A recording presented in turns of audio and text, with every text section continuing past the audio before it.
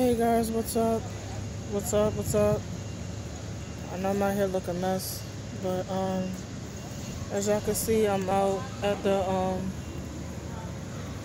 Commonwealth Health Moses Taylor Hospital. Most of you know that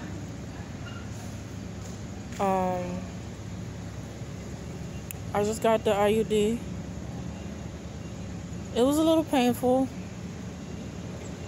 but it's like a here and there little cramps, but it's not that bad. Like I normally have cramps when you get the menstrual period. For all my ladies know, yeah, y'all know.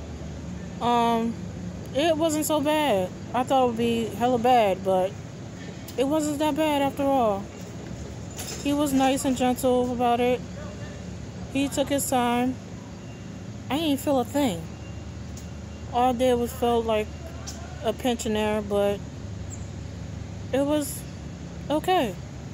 But now I'm about to head home, take a pain pill, and relax.